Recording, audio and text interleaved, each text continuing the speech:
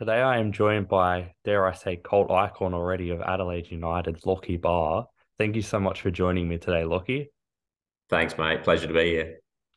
So my opening question's always a quite easy one. Just where did your Hmm. passion and love for football first begin?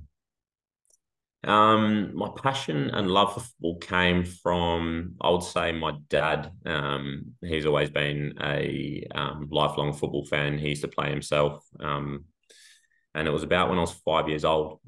He took me down to a local club called Westlands United, who are based in Whyalla country, South Australia. So he took me down there, and yeah, just from there, I guess that's where my passion for football and my love for the game started. I mean, at that age, you don't really think about too much. You just enjoy going down training, playing with all your friends, and just enjoying it from there. And then obviously, as you progress through the age groups and as you get older, things start to become a bit more serious. But for me, that passion and the love for the game has always been there. But that's probably definitely where it started. And when was the moment for you where you thought to yourself, chasing professional football as a livelihood could be something that's realistic? Um, it was always something from a young age that I wanted to do. Um, I was always determined to try and get the best out of myself, to give myself the best chance to make it to a professional level. Um, I definitely, coming from Whyalla country, South Australia, it's always a little bit difficult to, I guess, make it to the professional level just because in the country you don't have access to the resources that I guess players of my age would have in a city like Adelaide. Um, you've got access to good coaches, good facilities. You're training a lot more in the metro areas. So for me, coming from the country, I knew it was always going to be difficult. So I had to do things. I had to rely a lot on myself and my family as well to try and get better because it got to a point there where I was playing seniors for my local club, Westlands United. And at times, like we were training Tuesday, Thursday, but a lot of times we would only get maybe three players to training because a lot of the boys were doing shift work and couldn't make training for whatever reason. So I'd rely on myself a lot to, I guess, do a lot of individual sessions to try and develop. And I knew at some point I'd have to move to Adelaide to give myself the best chance. Now, you're currently at Adelaide United, but what a lot of people might not realize is that this is actually your second stint at Adelaide United. You signed on to Mm-hmm. them for their youth team, about 10 years ago now, so you were still a teenager.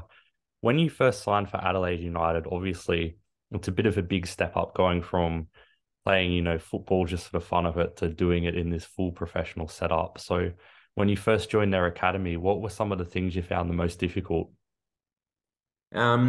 When I first joined Adelaide United's youth team, it was a big step up. So I basically I moved from Whyalla to Adelaide, had a bit of a stint with a club called White City, who are now or now known as FK Beograd in the MPLSA.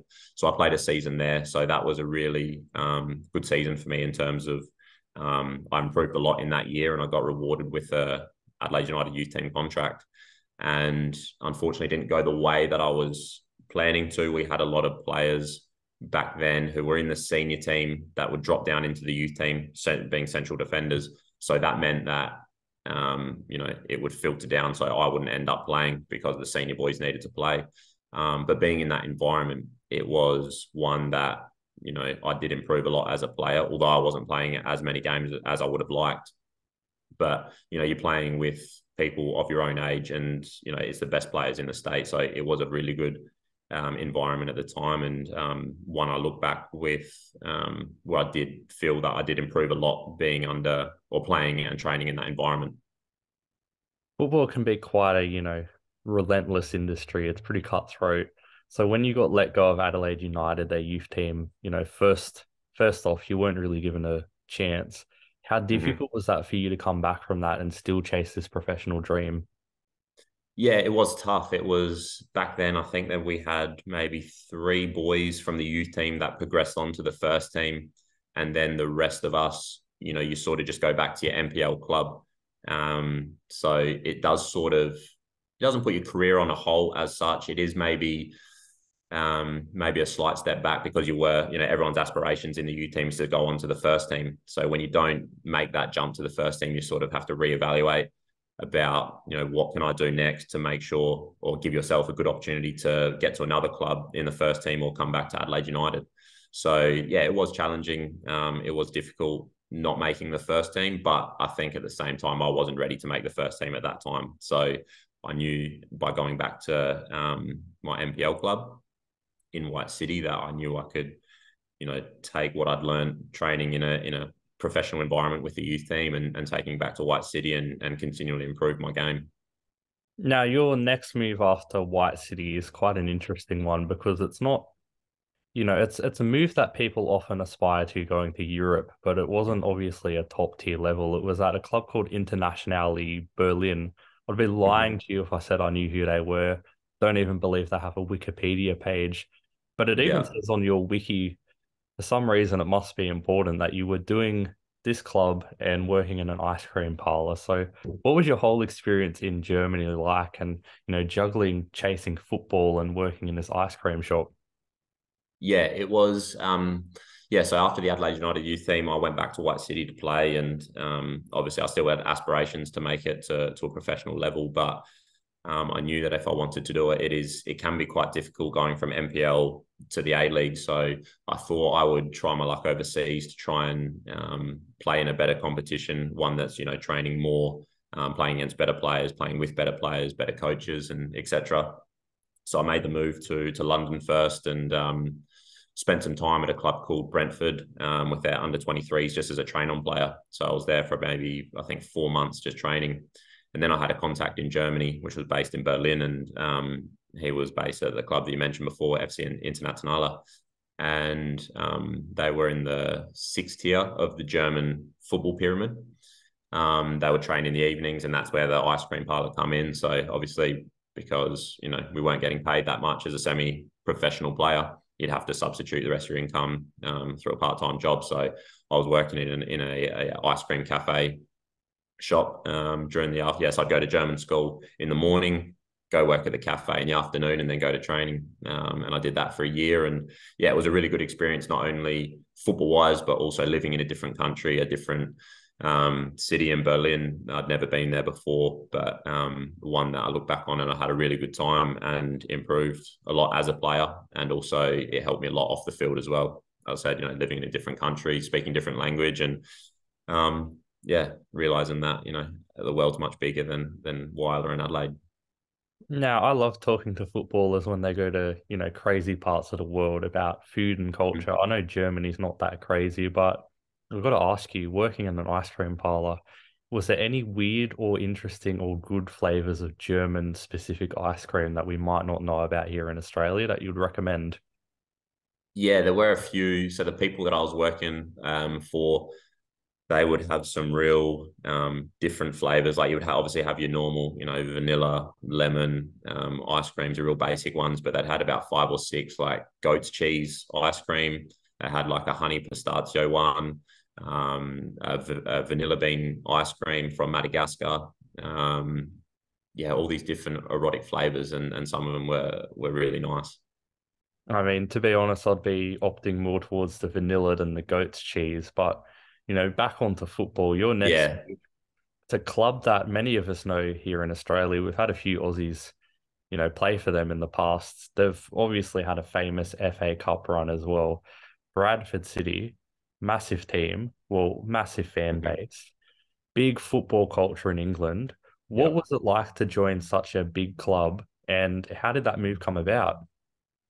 So the move came about. So I was playing at FC International, and my coach was a scout for Bradford, and he just said, "Look, if you play for me for a year, then I'm going to try and get you a move to Bradford." So I played for him for a year, and then I went on trial to Bradford City, and yeah, it ended up being a successful trial, and I signed the following season. And yeah, going into a club like Bradford, who at the time we were League One, so that was third division on the English football pyramid, and as soon as I got there, I realized how big the club was. They'd already sold 20,000 season ticket holders. And this is like, for a League One club, that's huge. And they're still doing the same now. They're in League Two at the moment, and they still have the same amount of season ticket holders. So obviously the fans are extremely passionate about the game. Everyone that lives in Bradford, they work during the week, but everyone is looking forward to the game on the weekend, Saturday, 3 o'clock. And yeah, it was just huge playing for a club like that. Obviously, they'd been in the Premier League a number of years before that, and I still feel that they probably are a championship sort of club, just haven't been able to, I guess, get those promotions. Obviously, they got relegated to League Two, but with the fans, their stadium, and the amount of money that they put into the club is definitely, I would say, at a championship level, and a time when, although I didn't play many games, it was one I look back on as well as a really good learning experience, and I really learned what it meant to be a professional footballer playing for Bradford, and how much the team meant to the town of Bradford as well. And you did, of course, you mentioned you played a couple of times there. Your professional debut come at Bradford City. What do you remember about the match? And personally, how do you think you played during the game? It was, yeah, we are playing Walsall away, and I made my debut. I think I come on, we were 3-2 up, I think, and one of our defenders got injured. I come on, and yeah, unfortunately we conceded and we end up drawing the game of 3-all. But although we probably should have won that game, it was just, all I can remember was just coming on, and before I knew it, I think I played 13 minutes, but it was over in about 30 seconds. It went so quick.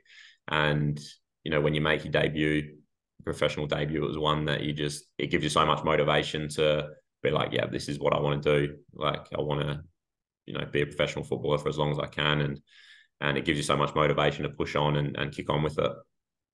And the English lower leagues in particular have this real reputation about, I know I said football's cutthroat, but the English lower leagues really have that reputation about being really tough, really cutthroat.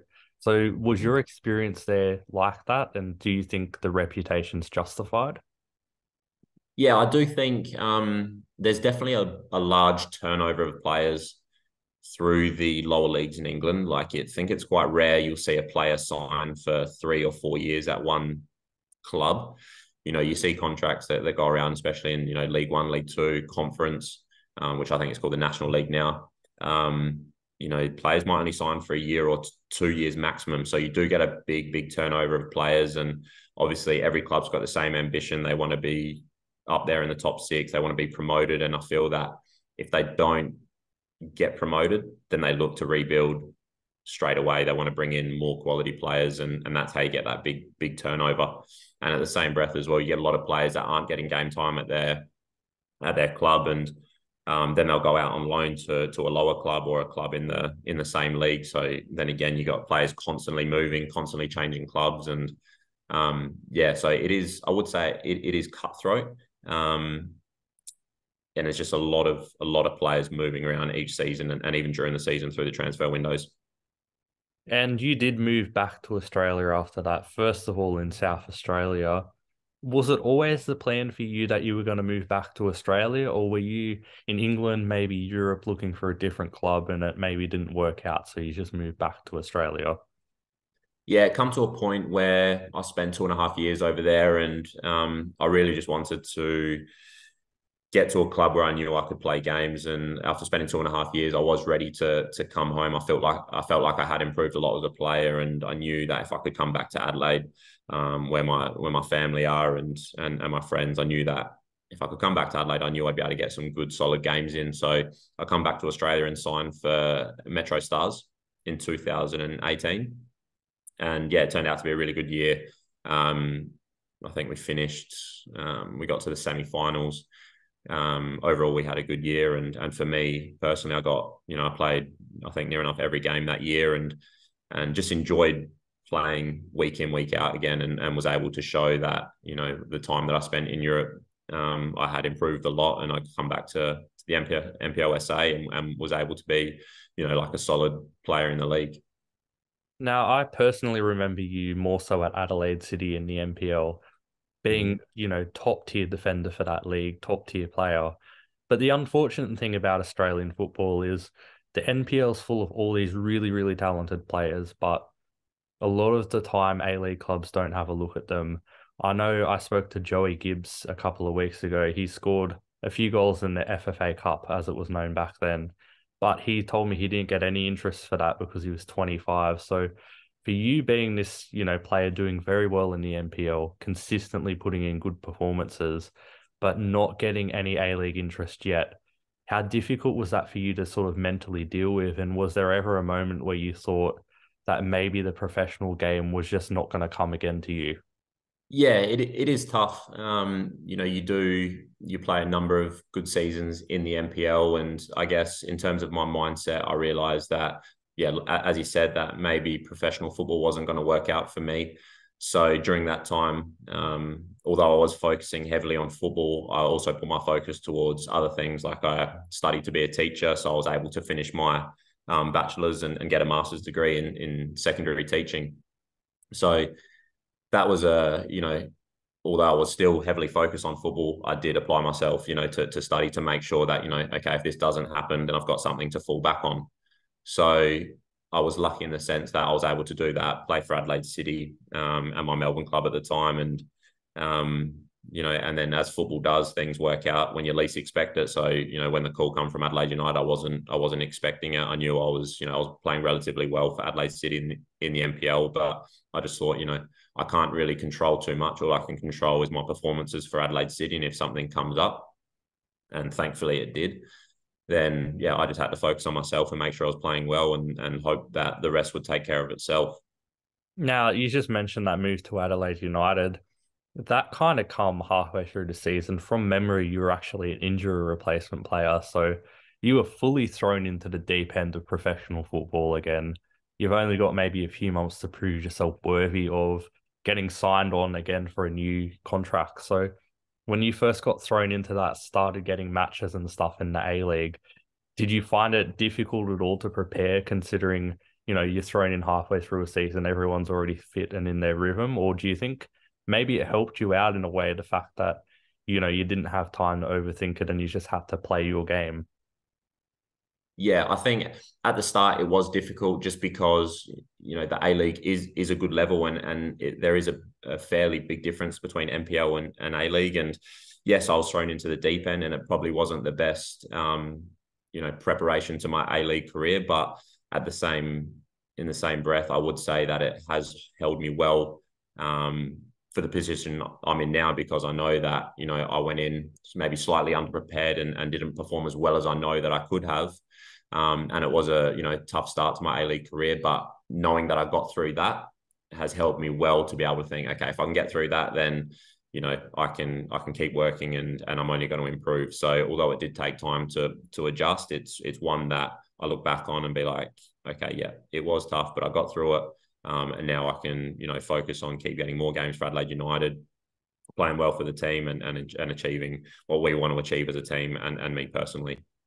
And that moment when the club told you that, yes, they were going to re-sign you, how much of a relief was that for you? And, what sort of celebrations did you have when you got offered the contract? It was a big relief, because the injury replacement contract I signed was only for 6 months. So for majority of that 6 months, I was unsure what I was going to be doing next year. I didn't know if I was going to be playing for Adelaide United again. I didn't know if I was going to be back teaching in the classroom. So when I found out that they were going to extend my contract for another 2 years, it took a big, big relief off my shoulders, and it gave me time to be like, okay, I've got 2 years now to really consolidate myself in the A League and become a good central defender in the competition and for Adelaide United.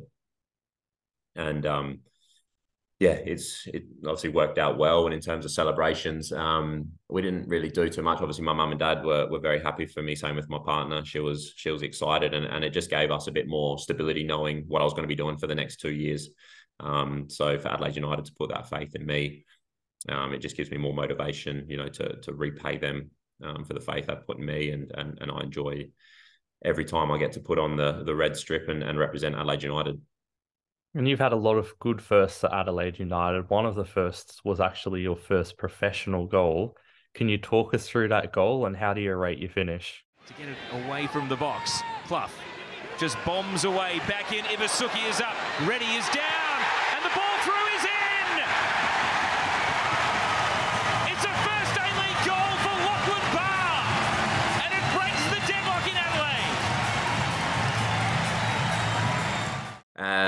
Yeah, it's obviously one, being a central defender, we don't score too many. And for me to score my first professional goal at home at Cooper Stadium, it's honestly, yeah, it's the best feeling you can ever have. And yeah, I just remember the game. It was against Perth at home, and we started off the game relatively well. Perth they were sitting quite deep, so we had a lot of the ball, and And yeah, I just remember it being, I think it was a free kick that got headed back out. And I think it was Zach Clough who crossed it in. And it was sort of just, the ball was up in the air. And I was like, yeah, I'm going to go for this. And yeah, managed to get my head on it. And luckily, there was no one in the goal. I think the goalkeeper had come out for the ball. He missed it. So yeah, it was basically not open goal. But yeah, the best feeling ever to score my first professional goal, and especially at home. And I mentioned in the introduction, you're a bit of a cult icon already for Adelaide United. I think one of the things that Adelaide fans really seem to love and respect about you is the fact that you just put your all on the line for the team.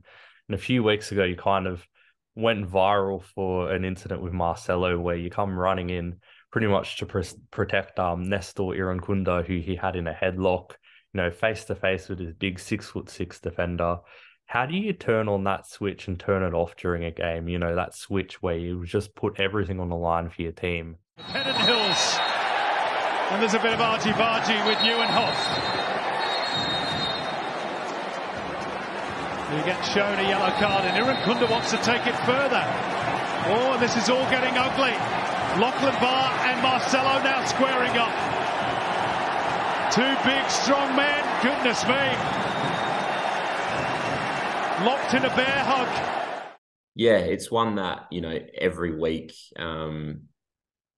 is going to be a battle. So I think in the A-League, no result, when you win a game, no win comes easy. So you're always going to have to work hard to be able to get the reward of the 3 points. And for that game against Western Sydney, it was just one of those games where it's always going to be tough going to Western Sydney playing in Parramatta at CommBank Stadium. I think we were second and they were third or fourth. So, in terms of the table positioning, it was a big game. And I just remember, we were 3-2 up and the game had been played in a reasonable manner. Up until then, it wasn't, everyone was very passionate about the game, but there was nothing nasty up until then. And yeah, I just remember there was a bit of a argy-bargy with Nesta pushing Callum Nieuwenhof, and yeah, the Marcelo, the centre-back, come over and just got him in a headlock from behind. And yeah, it was just, I didn't really think too much about it, but I was conscious enough to understand that you can't be doing that to any player, let alone a young player. And it's not like Nesta. Everyone knows Nesta Irankunda in the league. Everyone knows that Adelaide United has got a 17-year-old wonder kid. So, for him to do that, I just wanted to make a point that it wasn't acceptable. And as players of Adelaide United, especially us older boys, you're not going to treat our younger players like that. And, I didn't go to him like aggressively or anything like that. I didn't, push him or have my hands up or anything. I just wanted to let him know that, that's not acceptable and we're not going to tolerate that as Adelaide United players. And finally, not just Adelaide United, but also yourself has had a really good start to 2023 already, even though we're about halfway through it. But if all things go to plan for you for the rest of 2023, what can we expect to see from Lochie Barr? Yeah, obviously we're coming into our first leg of our semi-finals against Central Coast at home. So I hope to play a part in that. We had a good result last week against Wellington, 2-0 win, and unfortunately I was on the bench. So, but the players that come in, they played exceptionally well. So I hope to play a role over the next two-legged semi-final games. And then if we make the grand final, then I would definitely love to play a part in that because, semi-finals, let alone grand finals, they don't come around so often. So these are the games you look forward to at the start of pre-season. You do all the work through the year and these are the games you want to be a part of. And then, hopefully from there we can make the final and whoever we play, hopefully we can win. And then we'll go on our off season and then come back for the rest of 2023 and start the next season. So for me, it's just, I'm going to keep working hard and keep pushing myself and try and get as many games as possible. Keep trying to help the team achieve what we want to achieve, which this year is to go one step further than we did last year, which is to make the grand final. And then I guess when you're in the grand final, if you go that far, you may as well try and win it. So, which is exactly what we'll be doing. And yeah, for me moving forward, it's just going to be, trying to get as many games for Adelaide as possible and trying to consolidate our position as a team, as a consistent, top two team. We want to be finishing top two. Unfortunately, that was our goal this year, and we fell up just short, finishing third. So, that'll definitely be one of our next goals, is to finish, in that top two and continue doing well in the finals. Well, thank you so much for joining me today and sharing your incredible football journey with me. It's been an absolute pleasure. Thanks very much for having me, mate. I appreciate it. This video is sponsored by Arrow Sport. Go to the link in the description and the friendly team at Arrow Sport will help you create your own football dream jersey. Whether it's starting from scratch or using one of their many templates on their website, creating a jersey with Arrow Sports is easy and prices start from just $50. Go to www.arrowsport.com.au and make your football kit dreams become a reality.